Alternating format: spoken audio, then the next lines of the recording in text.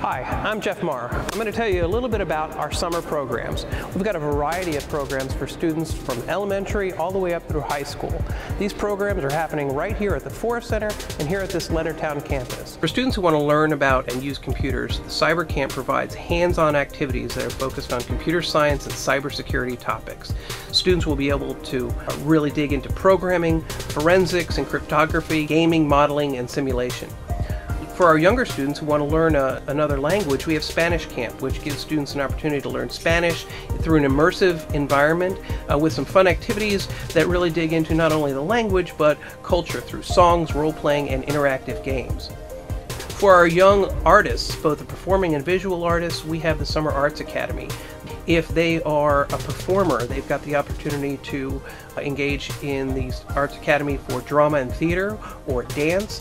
For our musicians, we have band, orchestra. Then for our visual artists, students who want to paint and draw, there's the visual arts aspect of it. For many of our students, they might be familiar with the Summer Space Camp. This year, the Summer Aerospace really gives students an opportunity to participate in hands-on activities in the areas of science, math, technology, and engineering. Students can look at topics such as aeronautics, Earth space, engineering, rocketry, space citizenship, and space science through a variety of activities. For our older students, they can actually build and fly their own aircraft. We built in a new quadcopter component this year. For the Tech Kids Camp here at the Forest Center, there are multiple programs for students to engage in things based on a variety of interests.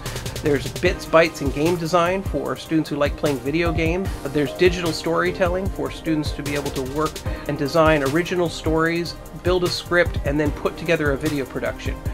For students who really like to build their own models, we have planes, trains, and automobiles. For students to make a miniature version of their favorite plane, train, rocket, car, or truck. For our young chefs out there who want to work in a state-of-the-art kitchen, we have the opportunity through the Calling All Aspiring Chefs program for students to be able to prepare something exciting each and every day. And then finally, the last program here at the Forest Center is the DIY Crafts and Creations. Through this, students will be able to use creativity to style and create a variety of do-it-yourself projects. There's something for every student from elementary to high school here in the Summer Arts Academies.